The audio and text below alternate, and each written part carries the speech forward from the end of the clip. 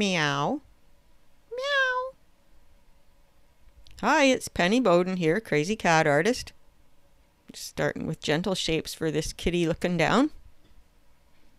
And I'm going 3 times the speed and voicing over.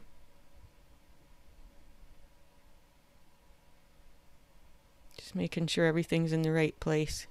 I'd love to hear from you, so please drop me a comment, especially about what you want to learn about cat drawing. And if you drop me that kind of comment, then please put video idea right at the beginning so I can notice it quickly.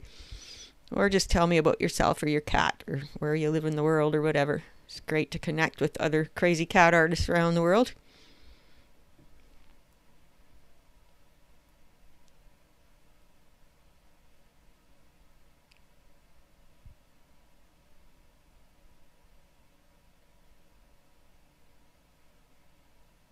Just gentle lines at this stage, and that way it's easy to make corrections.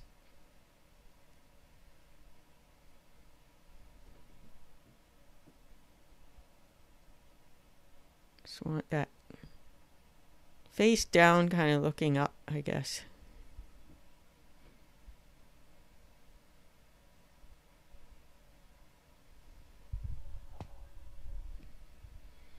Really got to think about each line, because some lines you definitely want stronger and some you want to keep gentle. Especially around the mouth. Because it really doesn't show up a whole lot, and if you make it show up a lot, it looks out of place. Bit of shading here and there.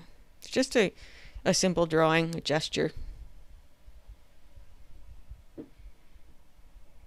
Hints of hair here and there. One of the most frequent questions I get asked is, can you show me how to draw hair? Well, I don't really draw hair, I just draw suggestions of hair. If it's fitting to draw hair in a certain place, to draw attention to somewhere, that's when I draw just the suggestions of hair. We know it's a cat. We know it has hair. Our eye tells our brain that that's what it is. And a bit of a suggestion of markings here too. And you notice how the extra lines that, like between the eyes and that there, you see a bit of extra lines when I was finding my way. It kind of helps shape the cat. It adds some background tone. If you've got too much, get your eraser out. Just do what works for you.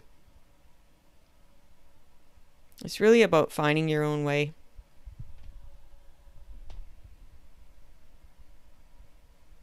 Finding your style as a cat artist.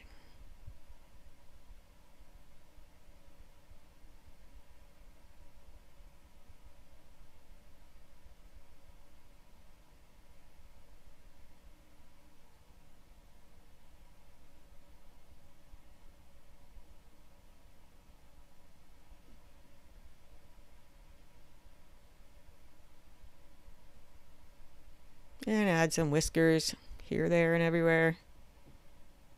Thanks for watching, and I hope to see you again next time.